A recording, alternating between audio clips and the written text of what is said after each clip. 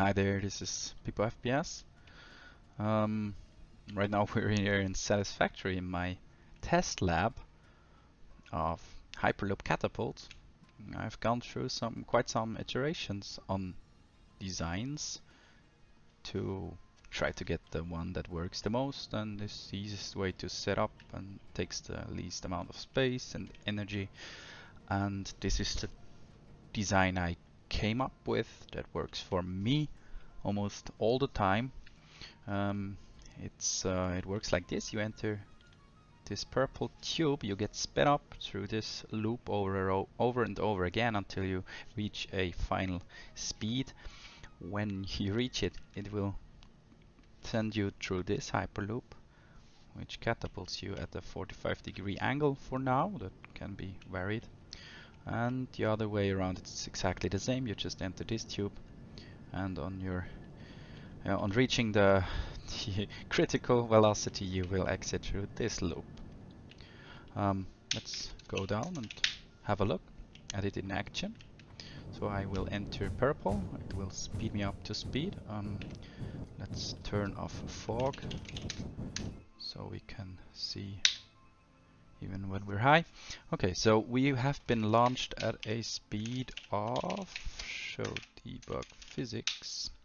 2D speed on the top left corner is 11,245. So we will land exactly here. I will teleport back to start, and let's try out the other entrance and see if it works. We're speeding up again and leave at a 45-degree angle of 14,692. Don't fucking ask me why we're fast this way, but we are. Have I really set this to 45? I'm not sure. I am not sure. Okay, no, this is not the 45-degree tube. Let's build a 45-degree exit this way. Now we can see it again.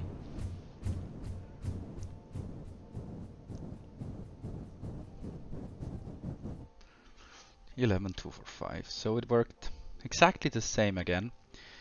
It gets you up to quite some height. As you can see, I'm leaving the map now. So I will teleport back to start and show you how to build this one. Let's start. Let's get some foundations going. So you go to Hypertube support, and I place it like this first. Then you go back 1, 2, 3, 4 ticks and 1 to the right. Then you take out your Hypertube, press R. Oh, sorry.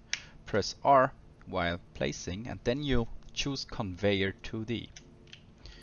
And in this placement mode, you try to do the first and smallest loop possible, with it going blue next to one of your starts.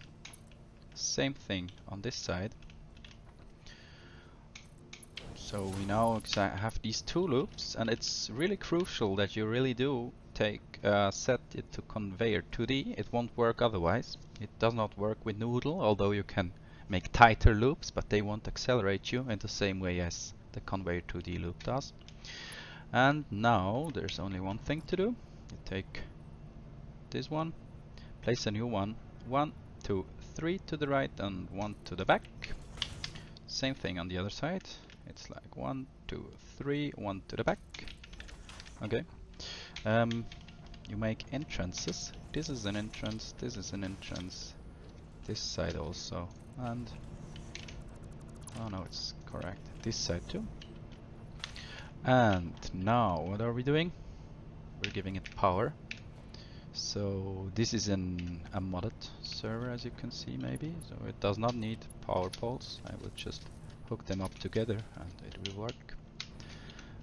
Let's put this out of the way and have the shortest 45-degree exit that you can build, as far as I know.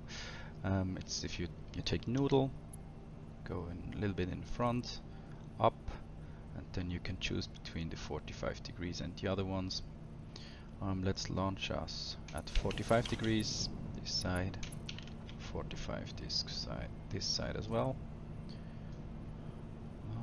like that, and I'd say let's go.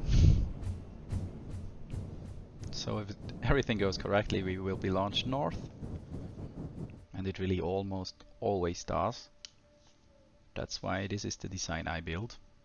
We have almost the exactly same velocity as we had in the tube before, so we should land almost at the same place again. So this is how to build it. I will post plans later, but this is how it works and how I build it. You can get, with a parachute, you can go through the whole map. Let's show this one. Not sure if we really need 45 degrees, but let's take a parachute and have a little journey. Parachute is on, accelerating, fire, and at the top you simply press space when going down. It will open up your chute, and then we sail away through the map. So this really gets us very, very far without needing a jetpack, just with a parachute and only 30 megawatts of power. I think, yeah, you can do this with one generator, so you can build it in a remote area, have some wood or biofuel, and have you launched all back to your base again. So this is how we get around in our base. This is the fastest way I know of without spending too much of megawatts. As you can see, we're traveling to the skies, and then when you're ready to land, you just get out your jetpack and land. So this is one thing I've built. Next one is this special contraption. It's the same entry again, it only goes one side, and there we have exits that are choosable from. This is bonus content, so if you were just here for the launcher, it's already shown. I get in here, and then we have some, like, how should I say, stations. If I hold C, I go through the station and accelerate. If I don't hold C, I stop at the station. So this is built this way. It's the wall conveyor, and if you press C, you slide directly through it and go further to the next station while even accelerating some more. But if you don't hold C, you slam into it without losing any health, and you are stopped at the station. Right now I'm still experimenting on a nice entry to like get back into the loop again on both directions, and that's what is what is behind here. This does not really, it works, yeah, it works, but it's kind of ugly. If you want to go this way, you take the same, if you want to go this way, you take this entry, it works, and if you want to go this way, you take this entry, but it's kind of ugly. It sends you back over here, through here. Let's go this way. I'm not really pleased with this yet. Also, it uses quite a lot of entrances and therefore energy, and that's not really what I wanted, but let's go in here. And then if everything goes correctly, we will be launched this way. Yeah, and stop at this station. And then we go back to start. Because it was really funny, we will go through all destinations of this transportation system. And this is still open for improvement. Maybe with a special way of splitting the route, you can make it even more comfortable. And right now I'm holding C. So we accelerate and go. Okay, this is a misfire, I guess. That's kind of lame. And now I can't even stop it from going this way. That's kind of bad, because this road really is very, very far. Yeah, I'm gonna stop this recording right now and get you back to start as soon as possible. So we have finally reached the exit and I was able to teleport back. You can't teleport while in a hypertube. Let's go through it again and see if it works this time. Maybe I've made some build errors. This is still really early stage. Gets you quite fast though.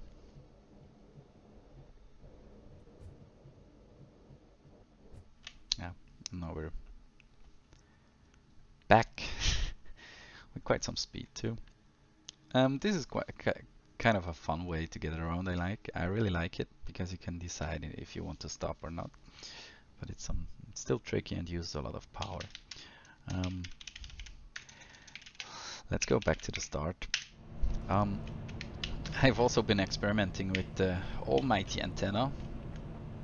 It's like the future of transportation in Satisfactory. It works sometimes, but not always. I've tried to tame it, and it even works sometimes. Like if you whack this antenna, yeah, you're gone. Yeah, now I'm dead. I guess it's a too powerful beast to tame, but yeah, maybe someone finds out a way to tame it. Okay, guys, have a good one. That was People FPS with the energy efficient Hyperloop.